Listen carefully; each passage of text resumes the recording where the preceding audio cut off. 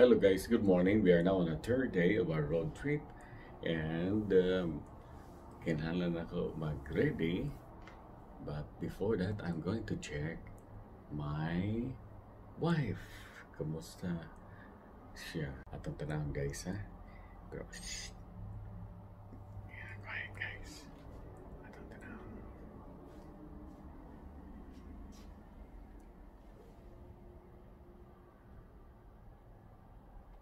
Uy.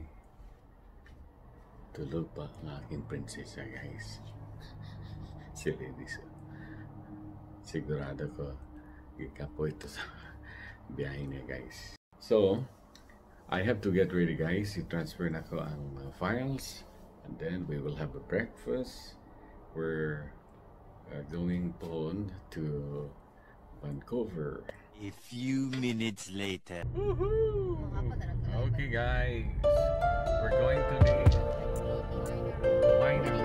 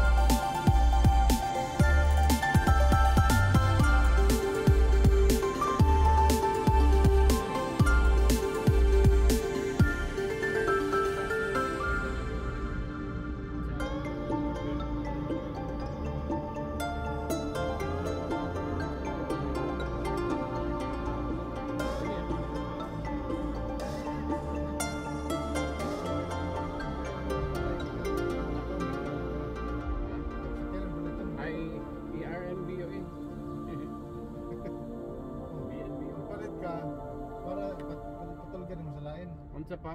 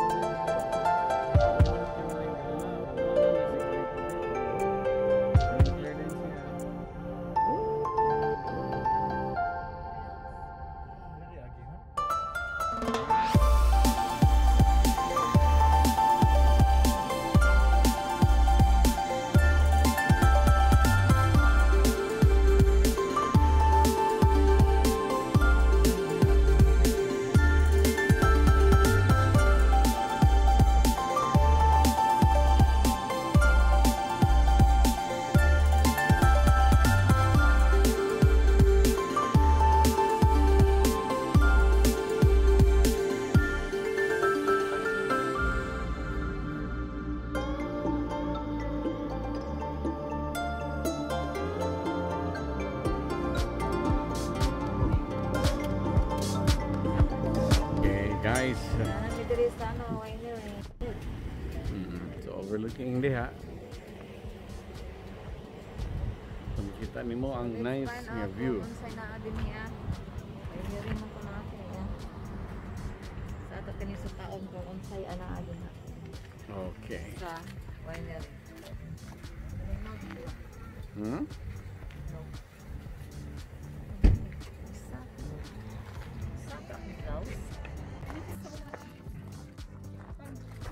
So there guys, sa makita ang mga Pwede? so ni Quails Gate.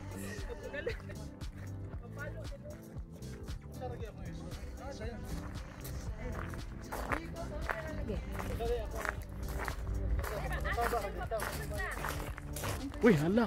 Ay, grapes. Uy, grapes. First time na ako guys makakita gid og kuan. Di lang maklaro. Di man klaro. Grapes din ni diri ade.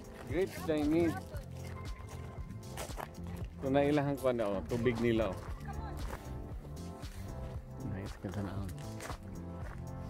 Wow, amazing. Asa? So mo ni siya ang ubas no? Here you go. So kita mo ilang system. So mana atong mga kagrupo.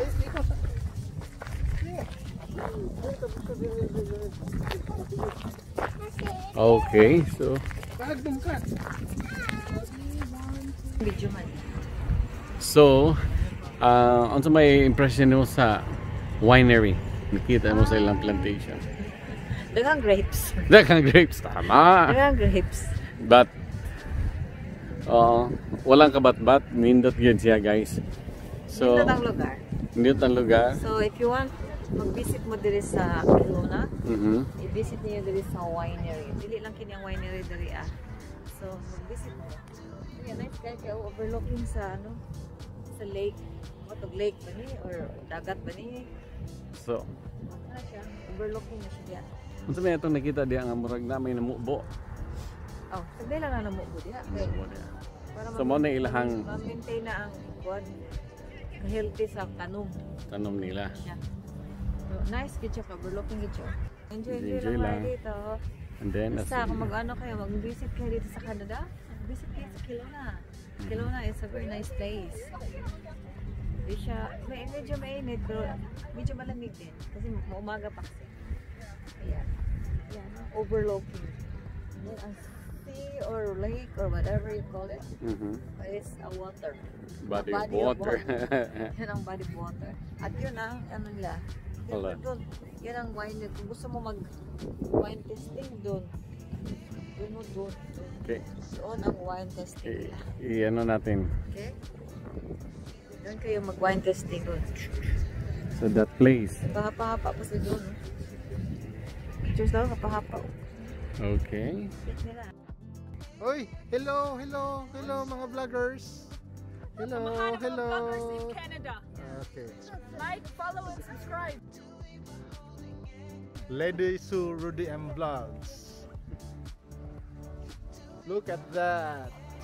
Pagka nice kayo sa view. Pagka nice ay lang. Quails Gate Wineries. Pagka nice ay lang. Highly recommended nga tourist spot here in Kelowna, British Columbia, Canada. Look at that, Lady Sue and Rudy M on vacation, travel goals. All right.